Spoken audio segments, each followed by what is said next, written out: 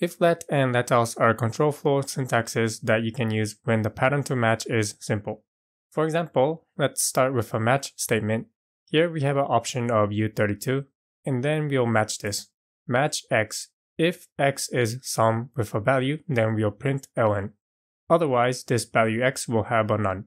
For this example, in the case of none, we're not going to do anything. So instead of writing your code like this, we can use the if let statement.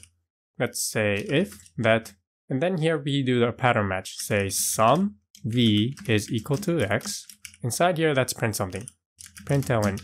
If let, let's print the inner value v. These two code almost do the same thing.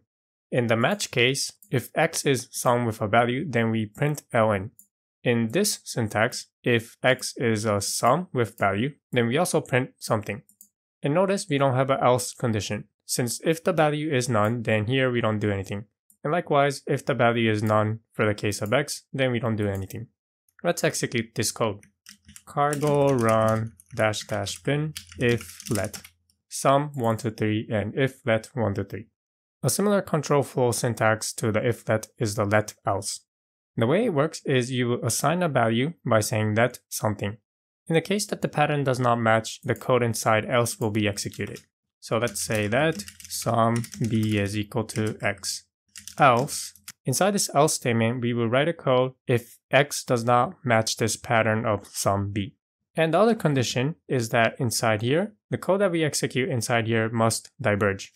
And what diverge basically means that either the code will panic over here or it will return. The code execution ends here. That's what it means.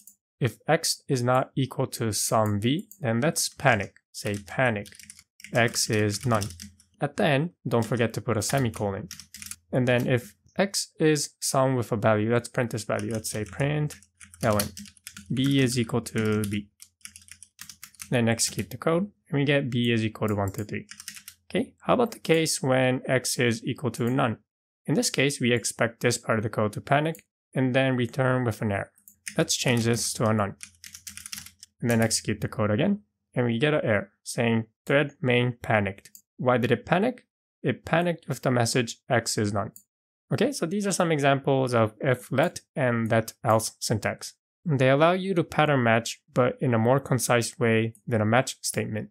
It's a useful syntax to use when the pattern to match is short and simple.